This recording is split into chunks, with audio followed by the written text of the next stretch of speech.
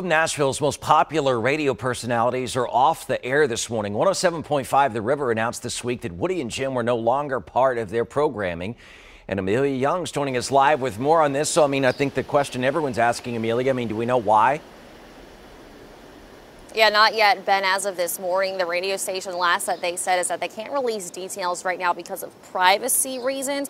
It really was shocking and disappointing news to come out to this pair's big fan base around Nashville and really beyond. Woody and Jim had been together on air for more than 20 years. While in Nashville, they led 107.5's airtime every weekday morning with the Woody and Jim Show. They were known for their humor and comedic timing, easily able to bring a smile to listeners of all ages. The pair had just announced last year that their show had been renewed for 3 more years. In a tweet, the station confirmed the change happened last Friday. It followed saying, "We appreciate all their contributions during their time with us and wish them well in the future."